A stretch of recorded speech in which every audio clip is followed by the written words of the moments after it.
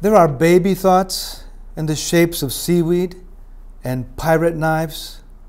They float over strips of shores and curl into a rainy parasol where a laboring red papaya truck awaits. And there are the thoughts of a staff sergeant, Melanie Lipman.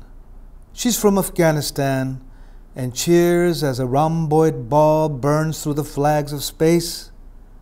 But she notices distant, jagged zones on fire where her company battles. And there are the thoughts of a father, Don Jose Emiliano, in plaid with water on his face, his only son on the wet field. For the first time, he is a man now. Now his fury tumbles and finds a route to launch and spin his body toward a shifting goal. Is that my son? He says.